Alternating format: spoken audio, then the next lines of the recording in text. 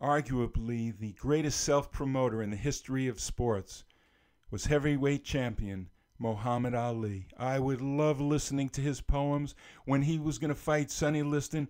A left by Ali, a right by Ali. Sonny Liston has been lifted out of the ring, and for the first time in the history of boxing, it's a solar eclipse of the Sonny. Oh man, did I love listening to him. But then I was thinking, if he was a golfer instead of a boxer, maybe he would have sounded something like this. When I play golf, it's no fun, 'cause every hole's a hole in one. Some like sweet, some like bitter, but I'm the longest hitter. Some people think I'm crazy, others think I'm hoping, but I'll show you one and all. I'll win the U.S. Open.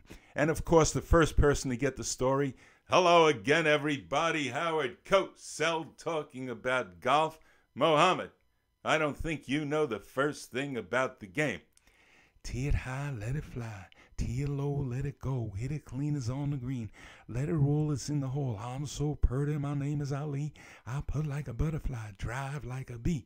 Right now I'm little, but someday you'll find I'll be greater than Nicklaus and Tiger combined. I'll be the greatest of all time. You mentioned Jack Nicklaus and Tiger Woods. I don't think you could beat me, Howard Cosell. Howard Cosell, go get Cosell. If I want some fun, I'll birdie one. If you start the job, I'll ace number 5. If you don't say I'm great, I'll shoot 58. Go get Cosell. If I lose to Cosell, I'll crawl across the green, clean his spikes, tell him he's the greatest, and caddy for him the rest of my life. Go get Howard Cosell. One can only ponder.